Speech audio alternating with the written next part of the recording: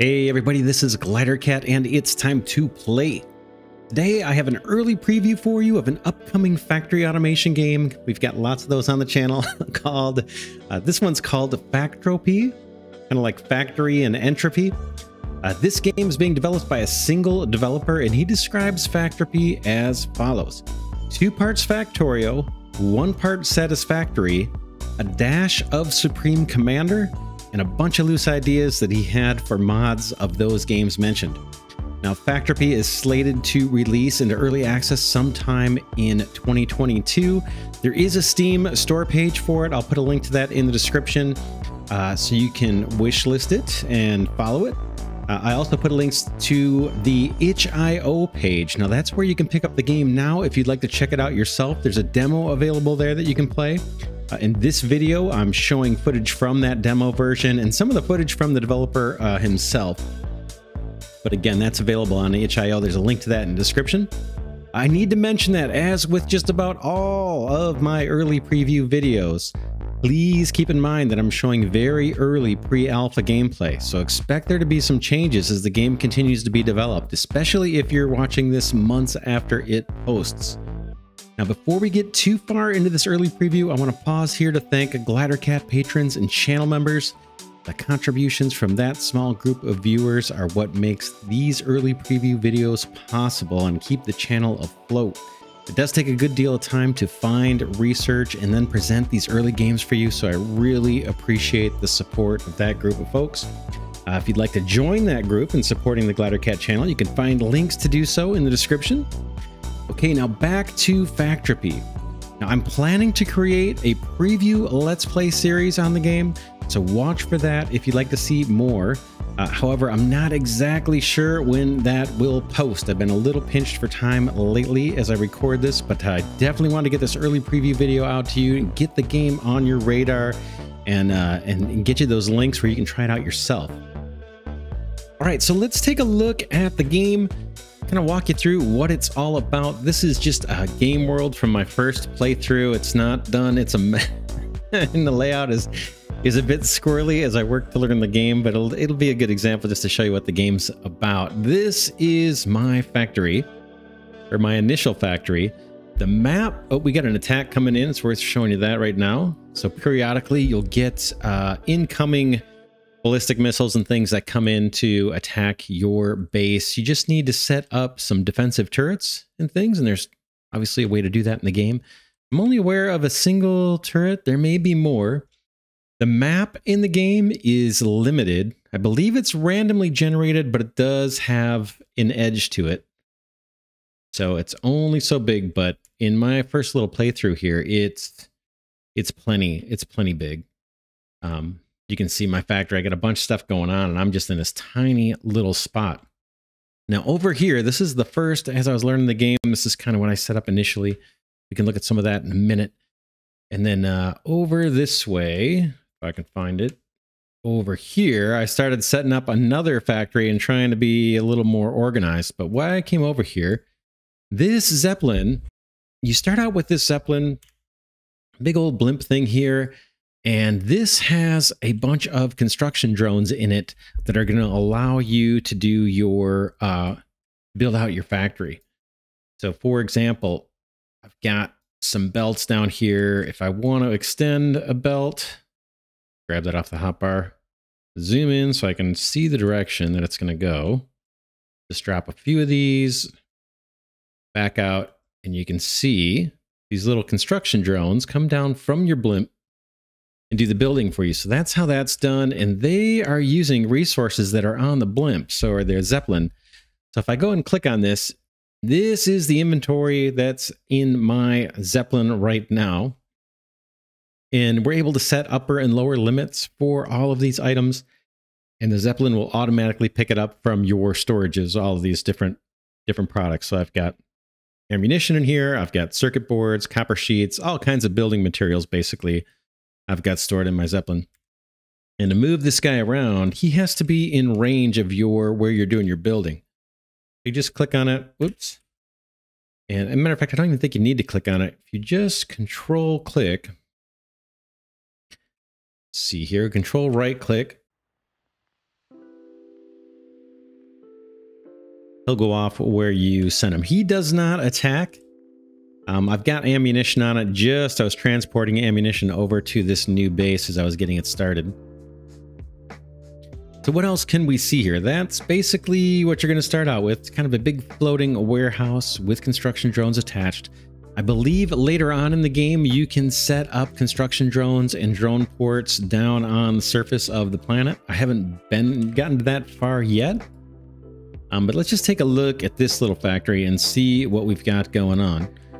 In the mountain here, if I just hover over the mountain and hit the spacebar, boom, I can see all the resources that are in that mountain. It looks like 1.8 million iron, a bunch of copper, coal, stone, a little tiny bit of tin, lead, and aluminum. And then kind of coming out of the mountain here, I've got some mining drills, miners. These guys will mine whatever resource is in the mountain that they're attached to, and they need to kind of be embedded in the mountain. And you just pick whatever you want to mine out. You can just pick from a list here, so you don't have to be on a particular coal deposit to get coal or an iron deposit to get coal. If that mountain's got it in there, you can just pick and say, hey, get that stuff out of there for me. So let's see what we've got going on. Basically, I'm mining some iron out of this guy. Then I've got some conveyors coming out. There's a robotic arm feeding a crusher.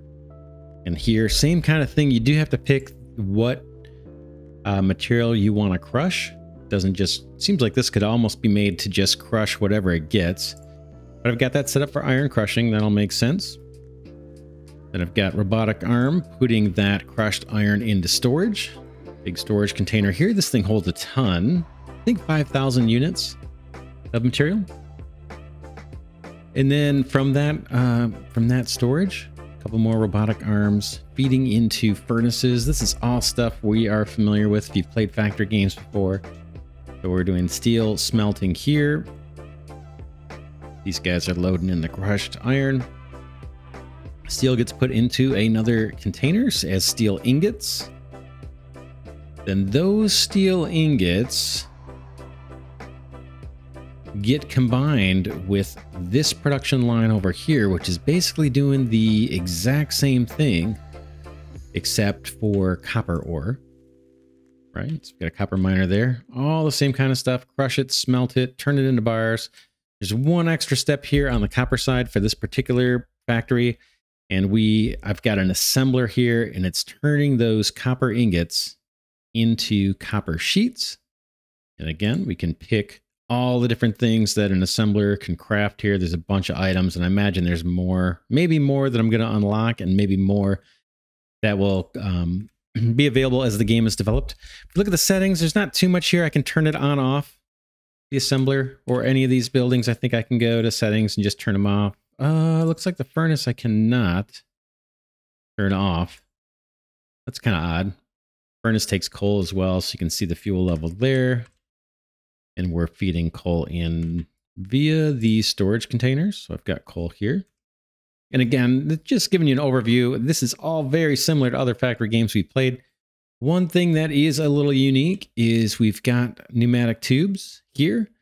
Unlike in Bapio, if you're familiar with that game, I've got some videos of that on the channel from a long time ago. I need to do some updated videos of Bapio. But these pneumatic tubes only go in one direction, and they allow us to go vertical. So here, I'm taking some coal out of a coal mine here and sending it via pneumatic tube kind of to the middle of where all these smelters are. And then routing it into storage here. So these two smelters can access coal, sending it directly into that one. And same thing over here into storage. And then robotic arms feeding coal. So one way for pneumatic tubes.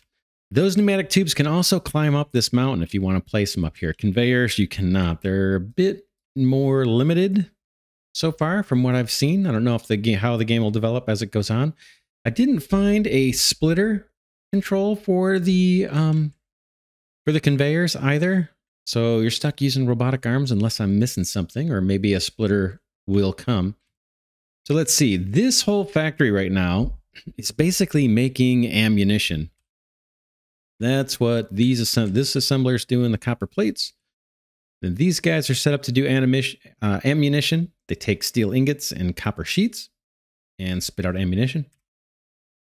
And so it looks like I've got a bunch of copper sheets and steel ingots available. So let's just do a little building and we can see what this looks like. I'm going to throw down 2 more assemblers. Hopefully I have enough construction materials to do this. I'll put that one right next to it and then maybe leave 3 spaces for here. Boom for that one. You can see our construction drones are coming out from the blimp, taking the building materials and assembling our assembly buildings. Let's go ahead and extend our conveyor. Boom, this guy can come down. There's multiple types of conveyor, so if I hit the C key, boom, there's some different types. We can get the curved ones. But I just need to come straight down, so we'll do that. Hit escape to get out of the build menu. And I'm going to set up robotic arms to feed, in this case, copper plates, or copper sheets, I guess, into our assemblers. Now these robotic arms, let's grab one that's already built. We have filters. So we can say, hey, only move, let's see, where are the copper sheets? Copper sheets. And what's really cool about these, you can select multiple things. You can say, hey, move copper sheets and move bricks. Or, you know, and it'll just stack up here. And then if you want to unselect something, you just click on it. Very cool.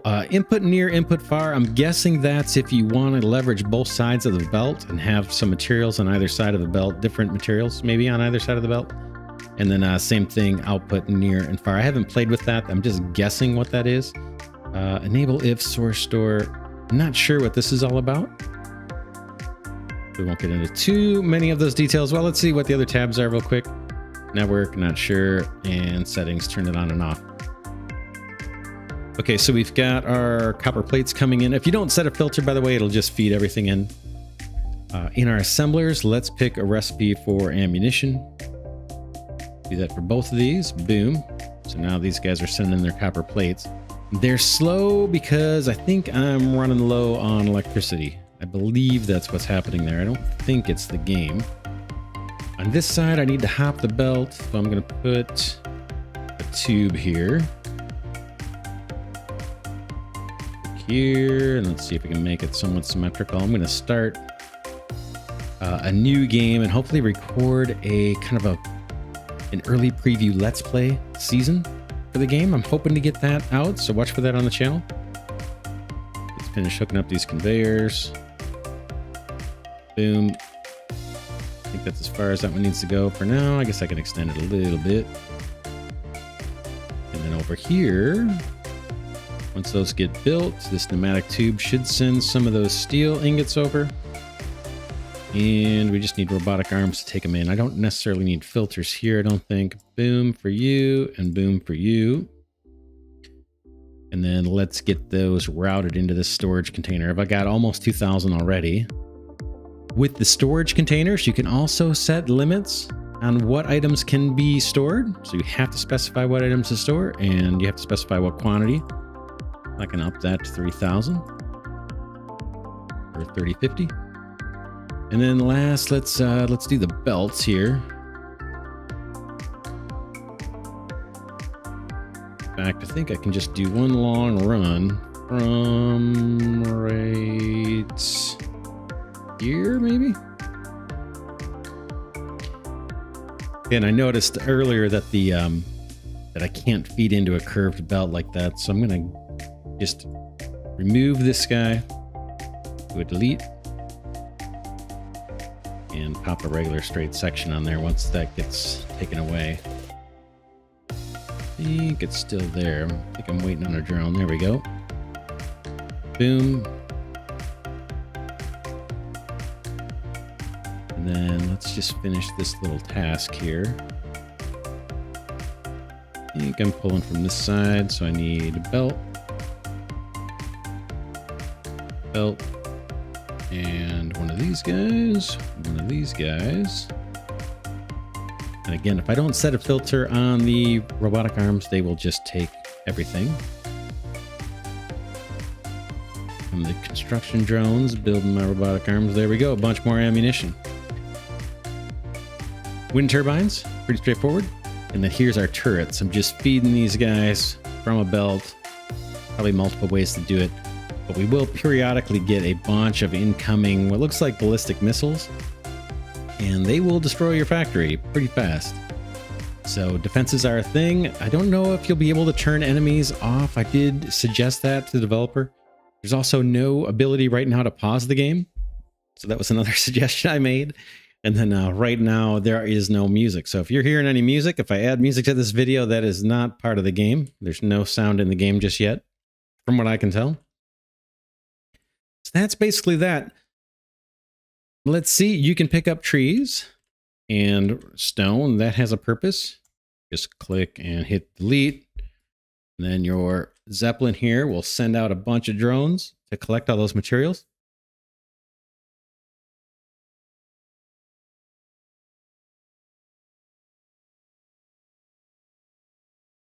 All very cool. And we can see those in the inventory here stacking up. There's the stones.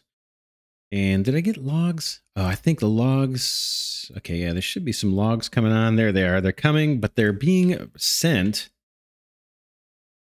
because I'm in range of a storage that accepts logs. The drones are automatically taking those logs and popping them in this storage so we can watch those logs climb up. All pretty cool. And again, you have to have your Zeppelin, at least initially, until you can set up logistical robot drones and things. I think you do need to have your Zeppelin in range of where you're doing your building. And you can see as I hover over what that range is. It's pretty big. Other things to show you, electricity in the game. So we see all these wind turbines. There is another way to get electricity, at least one other way, probably more. Over here, we've got a water pump, a boiler, and a couple turbines generating electricity over here as well. There goes the animation on those guys. And then over here, you've got this rocket, kind of similar to Satisfactory, where you're sending resources up the space elevator. That's kind of the notion in this game of what your goals are. You're going to fill your rocket up with a bunch of resources and then launch it. And that's kind of how you complete objectives in the game. This little setup down here is for rocket fuel, hydrazine, and it takes logs and water and outputs hydrazine. And then I've got that piped to my launch pad, fuels the ship. I've got a belt in here ready to put materials into the spaceship, and then we can launch it. I might be able to launch it right now with just empty. Let's see what it looks like. Launch. Is it going to go? There it goes. It's got fuel. Serves no purpose right now because I'm supposed to be sending it something else up. But you can see the kind of the rocket launch, the early animation for that. That's it. We can kind of see the shadow in the distance going up. That's kind of how you complete your objectives. Electricity, I wanted to show you up here at the top of the screen. You can see a breakdown of all the electricity. So we've got 2 steam engines. I guess those are each putting out a megawatt. Got a bunch of wind turbines scattered around. Our Zeppelin, if we provide it fuel, can generate power for us. And in the early game, that is your main power source.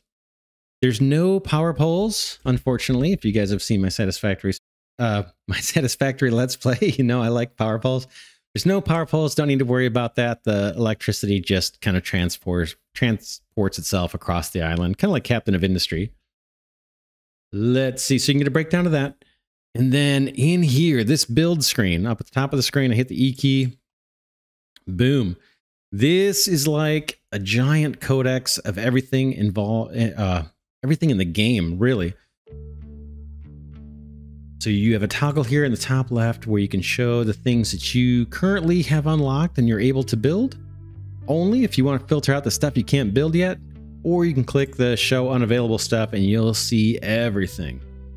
You can see there are a ton of materials in the game. So here's kind of raw, I guess, raw items. And then here we've got recipes for how to make things. So for batteries, you need lead ingots, copper sheet, steel sheet, and 20 sulfuric acid. Out comes a battery, and you put those inputs into the chemical plant in order to get that battery. bunch of recipes here. These are context sensitive. So if I want to learn about circuit boards, I come over here, say circuit board. It's produced by the circuit board printing recipe. I can click on that. Takes me to circuit board printing. I can see what I need. And then what is it? If I see I need an assembler, I can click on the assembler and that'll take me over to here. It'll show me what it takes for me to build an assembler. All very cool. You can see just from looking at this, there's a lot in this game. Look at all these materials, all these recipes, and all these different buildings and things that you can build. Very cool. The drones, there's the drone port right there I was talking about. You can have drones. I read in the description, I believe it was on itch.io, that there's only one type of drone. Construction drones and logistics drones are the same thing in this game, and construction is just prioritized. So it's a little bit simplified over like Factorio. Tons of stuff in here. There's also trucks, which I have not gotten to or seen how they work, but that looks really cool. And there are blimps that I noticed. Mark 1 through Mark 3 blimps. So you can have, in addition to your conveyor belts and your pneumatic tubes, you can have a bunch of logistics going through the sky as well with those blimps. And then I imagine trucks as well. Like I said, I haven't gotten a chance to try those out, but it sounds pretty cool. Go back to that build screen over here on the, I guess, right side under goals, at least in the demo, and I imagine this is going to be part of the full game as well. I'm currently playing the demo here. You'll get a series of objectives that kind of walk you through what you need to do. In the very beginning, it's like all you need to do is place a miner down and mine some iron ore. Once you do that, you'll unlock all of these different materials that you can now build, or technologies you can use. So this is kind of like a tech tree. And it's all serial. You go one by one by one by one, and it kind of tells you what you need to do. Pretty straightforward. Right now, I'm down here on the sustainment level. You can see all these ones have already been met. And I'm at this sustainment goal. And it shows it up here at the very top of the screen too, towards the right, what my current goal is. And maybe this is showing progress, I guess, towards that goal. So for this one, in order to meet this goal, I need to produce 5,000 ammunition an hour for a duration of 3 hours. and I need to supply, or I need to produce, I'm guessing, 5,000 repair kit Mark 1s for an hour for 3 hours. Now I don't know if I need to, oh, it says supply. I need to actually send these up in the rocket, I believe, in order to meet this goal. So I need to ship, I need to launch the rocket with, I think it takes 1,000 at a time is the most this thing can take. But wow, I need to get a lot up there in order to meet that goal. Wow. Back to that here. So you can see why I was setting up that other factory over there to do ammunition. Over here, I've actually got repair kits being made, or did have repair kits being made. Where are they? Up here, maybe? Yeah, a few. I've only got 65 left. I just sent 1,000 up. That is kind of the tech tree. What else can I show you?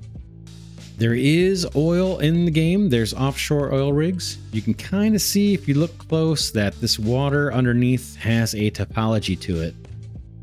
And so there are oil rigs that you can place, but they need to be out from the coast a bit, in a certain depth of water. I'm not sure what else you can do in the water, but I haven't set that up yet. This guy here, what is this? Does it show? Not showing me. Chemical plant. Okay, well, looks like that's not showing. The water pump not kind of showing up right now. But that needs to be kind of off into the water a little bit, or on the, at least on the beach. If you look really close, you can see the grid system here. Everything is built on the grid, and the grid kind of ends right here. That kind of marks the transition into the ocean, which is why I was able to put this little water pump here kind of half on the beach. What else can I show you? Pretty cool game. I've had a ton of fun playing this. I played it for several hours, several hours already, and I have not encountered a single bug. Now, some of the art here, imagine, or the visuals here, I'm guessing some of these are going to be placeholders and will be replaced with a little more refined graphics, but it looks fine to me actually as is. Very playable, very intuitive, had no issues playing it. Again, I'm going to plan on doing a short, probably a short Let's Play series on this. I'll start a new game and walk through some of those goals that I've already done here. Incidentally, I learned that these wind turbines do better if they're placed up top. I should also mention the hotbar is configurable, but you can also come into the build menu. And if I do wind turbine, I can see it takes 5 steel sheets, 5 bricks, and I just click this build button, boom. Now I can place wind turbines wherever I want, kind of thing. Pretty cool. Now my blimp, I keep calling it a blimp. This Zeppelin is not in range. Let's just move him over there and see if he'll get in range. He might move pretty slow because he doesn't have... Yeah, he's moving super slow. Let's do this. Right now he doesn't have fuel. So he's just kind of, I guess they're pedaling up there. I'm going to turn off storage for logs, so that the Zeppelin will not try and store them here. And then I'm going to fetch some more logs. Just by hitting the delete key, the drone should come out. Maybe this is going to be still.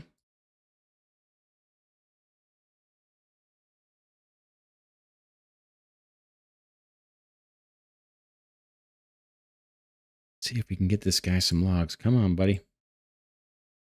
These look like they're marked.